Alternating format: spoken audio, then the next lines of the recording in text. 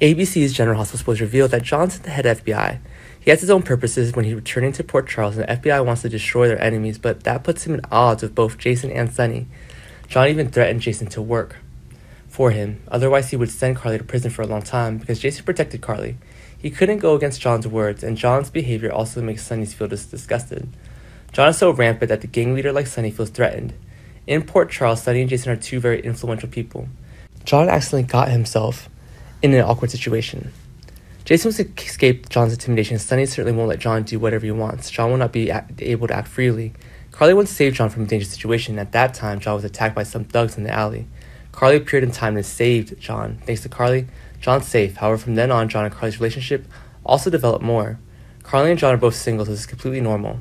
Just when Carly felt she had developed feelings for John, she discovered that John was the one who threatened Jason. Carly is the reason why Jason has to obey John, so Carly can't continue to be involved with John. Maybe Carly should stop his emotional part, and John also knew that he had done something wrong to Carly.